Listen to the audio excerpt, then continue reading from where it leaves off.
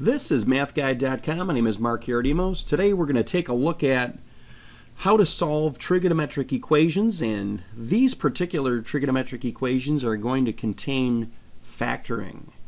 Okay, so we're going to go over those. So in this video we'll explain how to solve these problems that contain factoring, and we'll use as our method reference triangles. Okay, so we will not use the unit circle, we will not use a graphing calculator. Let's get started. This is our first problem. Well, in this problem we are going to start with a cosine function and a tangent function being multiplied together equal to a cosine function. So when we do these problems, what we'd like to do is move everything over on one side. So I need to subtract cosine of x to get rid of it from the right side.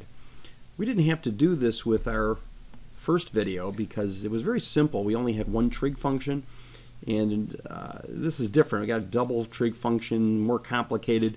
We're going to get a 0 on one side, and you're going to see the benefit of doing that. We're going to make use of a property here. So on the left side, we're going to have the cosine of x tan x, and we're going to subtract cosine of x. Alright, so we got all that laid out.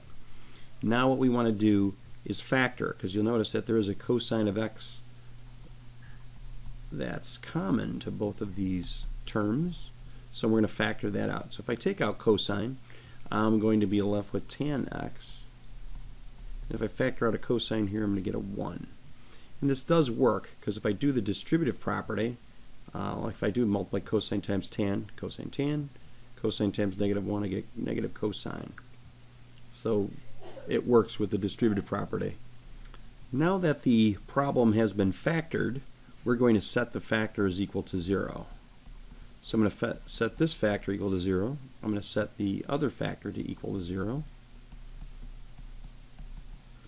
And we can do this because I'm using the multiplication property of 0. If I'm multiplying two things together and the product is 0, either the first factor is equal to 0 or the second factor is equal to 0. This property is used in algebra all the time.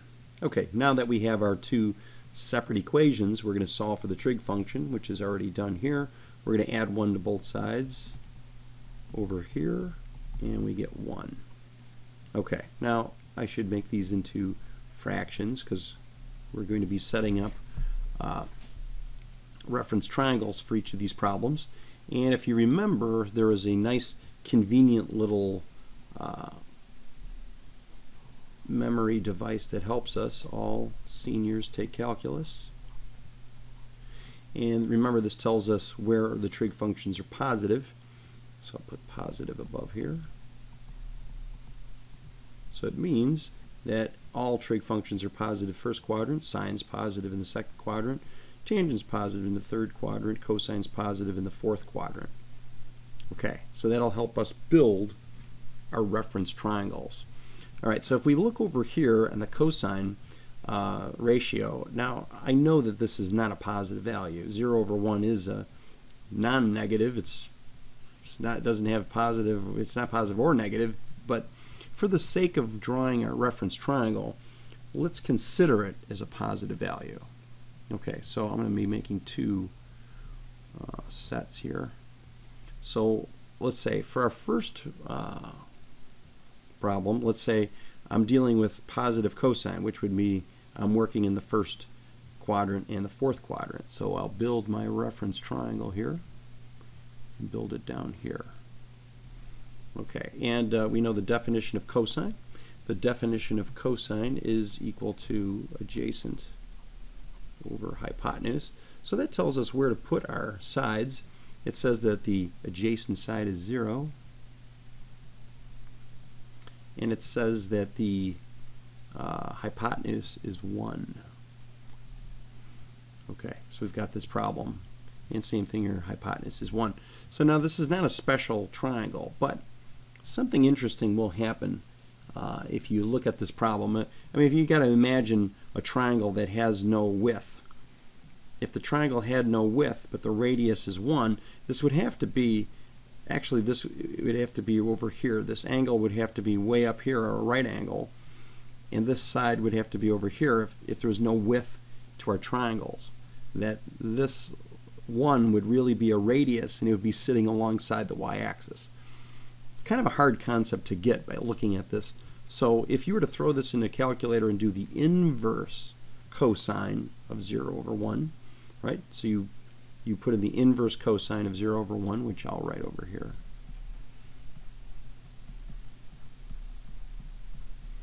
Okay, if we do that, our calculator is going to tell us that it is 90 degrees. Okay, so what does the calculator tell us? The calculator gives us one angle right away. It's basically saying that if we were to look at the reference angle here in the first quadrant, that angle, if we were to spin this angle, it would be equal to 90 degrees. And as I said, that really means that we're hugging here up against the y-axis. So if the reference angle is indeed 90 degrees, then it's a 90 degree reference angle here as well. Okay, so that would mean if I spun all the way around this way, and it's a 90 degree reference angle, it's got to be 360, take away 90, it's really a 270 degree angle. And that's going to be our two answers. Okay, so when we solve this problem for cosine, we're getting 90 degrees, and we're getting 270. Okay, those are just the answers from doing cosine. Now let's do the tangent problem. When we do tangent, I'm going to draw another set of reference triangles over here for tangent. Where's tangent positive? Well, it looks like tangent's positive in the first and the third quadrant. So I'm going to put the, let's see, the definition of tangent, right, is opposite over adjacent. And once again, that tells us where to put our sides. That means the opposite side is 1, the adjacent side is 1. Opposite side is 1, adjacent side is 1, except these would be both negative, and a negative divided by a negative would still be a positive value here. So these triangles are a little bit easier to do because you should recognize them as 45, 45, 90. So the reference angle is 45 degrees. Okay, so when we draw our angles, like here, we draw our angle up here, that'll be easy to do. And if we draw our second angle here into the third quadrant, that should be easy there also. So what do we get here in the first quadrant? We get, well, a 45 degree reference angle. That would be 45 degrees. Okay, and over here in the third quadrant, we do 180 degrees plus a 45 degree reference angle. That's 225. Okay, there you go. I've got 4 answers to this problem, and there they are. Okay, well, let's move on to problem number 2. Alright, here's our second problem then, and let's start with a very strange looking problem that will remind us of algebra.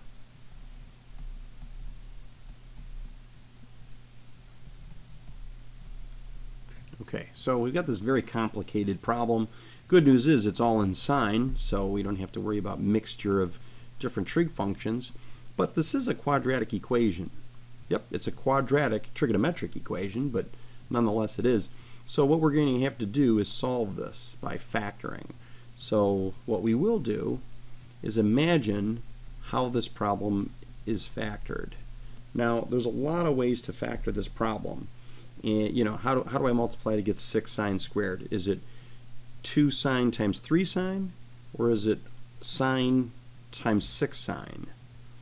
Now, which way is it? Well, I played around with this a little bit earlier, and it turns out that it is going to be 2 sine of x times 3 sine of x. And they will multiply to get 6 sine squared. There's only one way to get a positive 1. I have to multiply 1 times 1.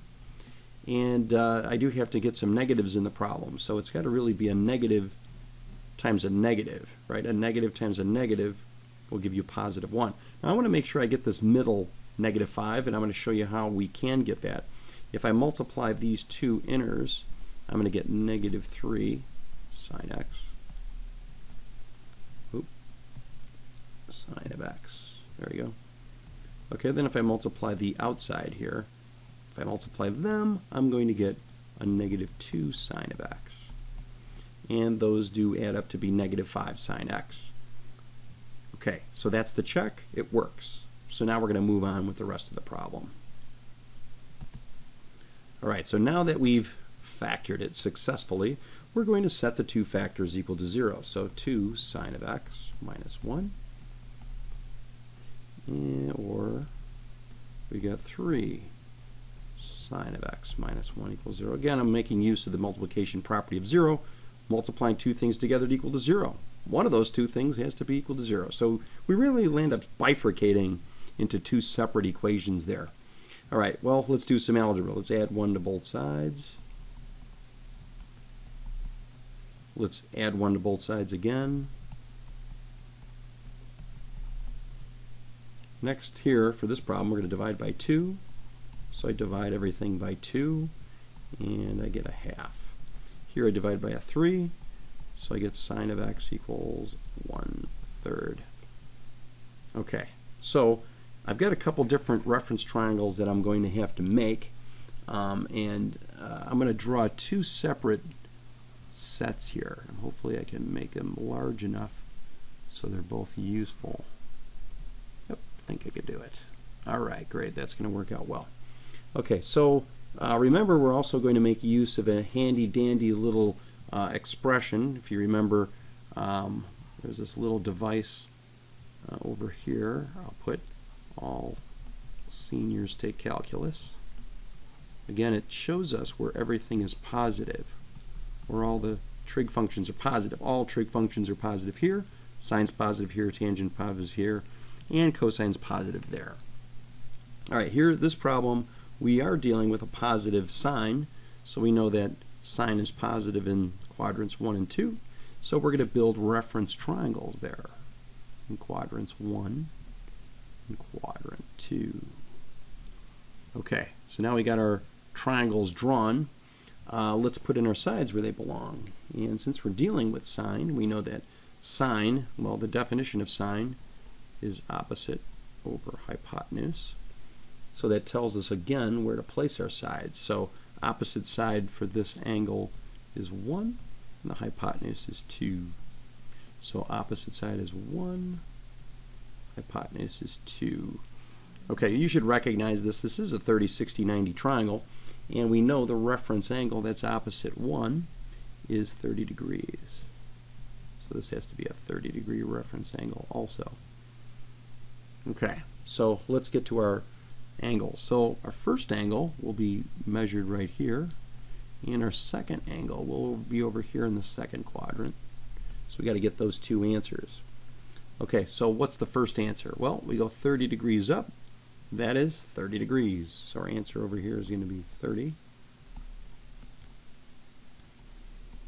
And let's see, over here in the second quadrant, let's see, that's going to be 180. Walk it back 30. So that's really 150, right? Because 150 plus 30 is 180. So it's going to be 150 degrees. Okay, great. Now let's move on to the second problem. Now the second problem, we're also dealing with a positive ratio, and it is sine. So again, we're going to use the first two quadrants because that's where sine is positive. So again, I'll end up building reference triangles in the first two quadrants. Okay, this time I'm going to put the opposite side as 1 and the hypotenuse is 3. So the opposite side is 1 and the hypotenuse is 3. Now this one is not a special triangle. There is no special relationship here. So the only way to really find this reference angle is to do the inverse sine. So you really do have to use the calculator here. We're going to have to take the inverse sine of 1/3, and that's going to tell us what this reference angle is. So we're going to have to throw that into a calculator. So after throwing that in a calculator, I found that the answer is 19.5, approximately. I should put approximate symbol here.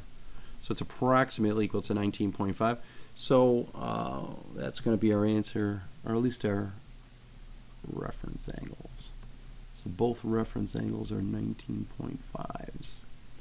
Alright, so let's find the angle. So the trig angles always start in the east, so we'll rotate around. And there's our first answer.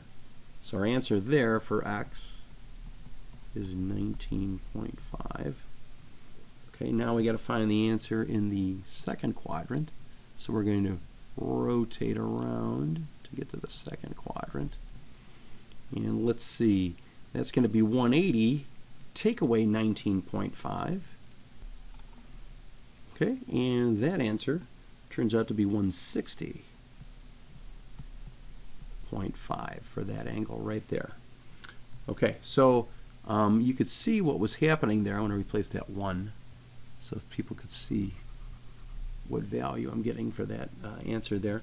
So when people look back at that triangle, they could see where that came from.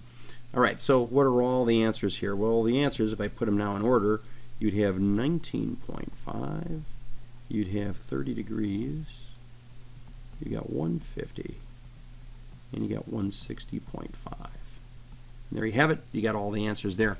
Okay, so I wanted to show you how difficult it can get with factoring involved with trigonometric equations. Okay, so make sure you go back to MATHguide.com, check out our other interactive quizzes, instructional videos, and text-based lessons. Take care.